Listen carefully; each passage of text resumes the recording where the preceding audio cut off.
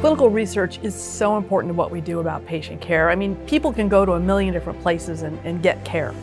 But to come to the Keck School of Medicine, to get your care at Keck Medicine, where we have the most cutting-edge research going on, knowing that you're going to get the best and the brightest, to have faculty who are thinking in those ways, that means that people are going to be getting the very best care that they could possibly get, the really leading edge of clinical care.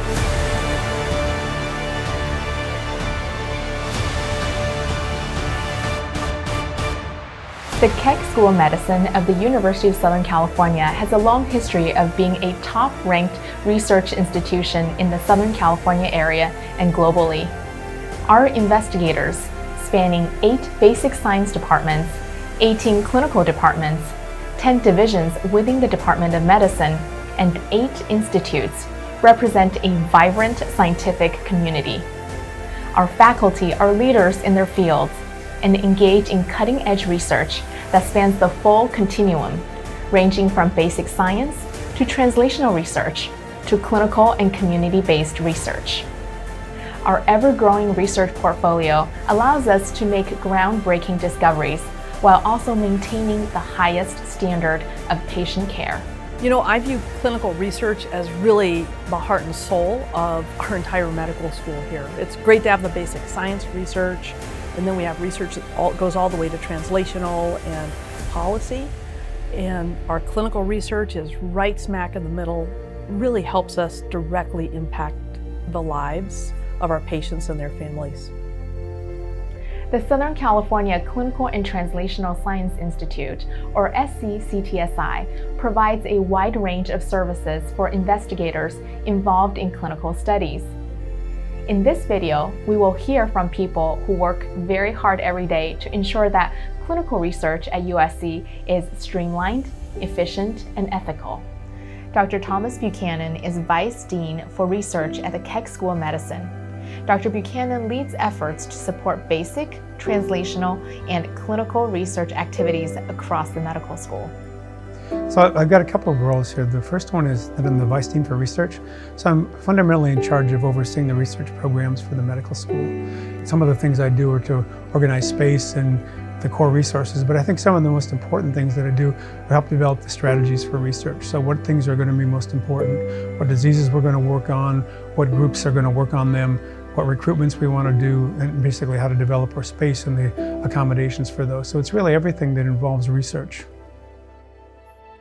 As the Associate Dean for Basic and Translational Sciences, my office is responsible for connecting people to resources. So we do this in a number of ways. We facilitate with the faculty a rigorous peer review process that allows us to guide the investment of pilot grant funds to investigators who are launching new research projects. I also work to mentor junior faculty and postdoctoral fellows who are launching their research careers, trying to identify resources that are critical for their success.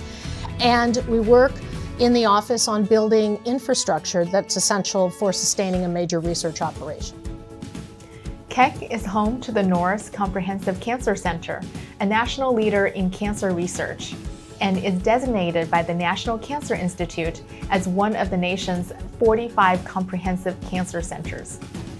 Dr. Anthony Alqueri is the director of the Norris Cancer Center Clinical Investigations Support Office, or CISO. And now CISO has a whole spectrum of services. It starts from the inception of the protocol. So when investigators are developing a concept, we have something called design and feasibility service, where we meet with the investigators to help them develop and mature their concept. Then we support them to some extent during the protocol development period. We then have a regulatory service. These are the folks that would support the investigator in navigating the protocol through the various review processes. We have disease teams. The investigator will have a team allocated to them, which includes coordinators, data managers, etc., who will support them with the execution of the study and collection of data. Our regulatory team will help maintain the study throughout its life cycle with amendments, updates, and even study closure. So it's really a comprehensive service from A to Z. The Institutional Review Board, or IRB, at the Health Sciences campus at USC reviews and approves all research involving human participants. The IRB in general is, of course, responsible for ensuring appropriate protections of human subjects, of research participants at USC. Through those actions, we also protect the university as well as protect researchers. So ensuring that research is conducted in an ethical manner that's consistent with federal guidelines as well as just basic ethical principles that we all believe in. Ms. Melissa Archer and her team from the USC Clinical Trials Office, or CTO, handle administrative aspects of industry-funded clinical trials, including coverage analysis, contracting, budget development, and post-award financial management. Clinical trials are a pathway for physicians to be able to provide cutting-edge therapies to patients at Keck. Sometimes whenever the patient comes in and goes through traditional standard of care therapies, they don't get the type of response that both the PI and the physician and the patient are looking for. So that's when they can offer alternatives that you can only get through a clinical trial. At Keck, we have 683 active industry-sponsored clinical trials with over 7,000 patients that have gone through those studies. Federal funded research is the backbone for research funding here at the university. The Keck School of Medicine brings in over $275 million in sponsored projects funding annually, and more than $150 million from the National Institutes of Health, which is our largest federal sponsor of research here at the university. USC investigators really need extramural funding in order to support interdisciplinary research, as well as their innovative ideas, train and support their graduate students, and really make those important discoveries. OPRS is responsible for developing and maintaining the policies and procedures related to human subjects research. We are also responsible for communicating those policies and procedures to the university writ large, as well as ensuring that those researchers who are working with human subjects have access to the resources that they need in order to be fully educated and able to enact those policies and procedures in their work. Ms. Marie Choi is the Associate Director of Research Administration. We work closely with principal investigators and their research administrators to review budgetary components of their extramurally funded grant proposals. We specialize in federally sponsored grant proposals, especially NIH. So I think one of the real strengths of USC is the collaborative environment here.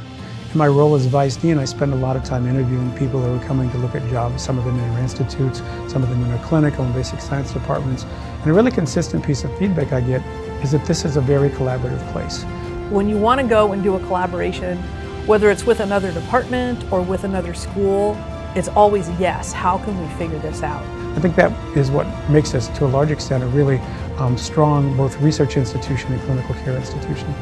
Which makes it a really exciting, fun place to be doing clinical research.